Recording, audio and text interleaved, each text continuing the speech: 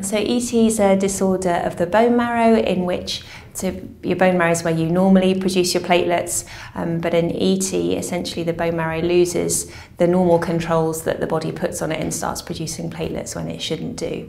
And the risks of that, so people have a high platelet count which might come to attention because they have a blood count for an unrelated reason. They might feel completely well, or it can cause them problems because having a high platelet count can put you at risk of having blood clots or sometimes bleeding.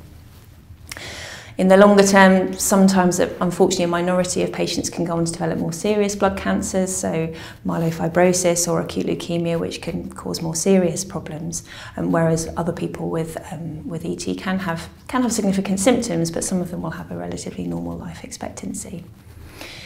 In terms of the treatments, we often recommend aspirin, which is a drug that doesn't reduce the platelet count, but stops platelets working so effectively and reduces the risk of running into trouble with blood clots, for example. We always recommend that people have all of their other risk factors for cardiovascular disease managed really well, so someone checking their blood pressure, checking they don't have diabetes or looking after their diabetes, checking their cholesterol, and simple thing is just making sure that they're getting plenty of exercise, looking after their weight, making sure they're not smoking. All of those things are really important for looking after people's blood vessels. And then a proportion of people will also recommend some treatment to reduce the platelet count. That's typically people either over the age of 60 or people who have had a blood clot or some kind of bleed in the past, or people with a very high platelet count. And those people we normally recommend some kind of treatment to bring the platelet count down. And there are a number of different drugs that we use which really depend on the individual's age, other medical problems, what kind of side effects they might be concerned about, whether they're prepared to take injections. So there's a number of different options available. There are things that we do well and things that we do less well. I think there are a lot of untreated symptoms out there, and a lot of symptoms that we don't understand that well. Symptoms such as fatigue that we hear a lot about from patients that we don't necessarily know how to treat very well and that we could probably try and treat better, perhaps with different drugs.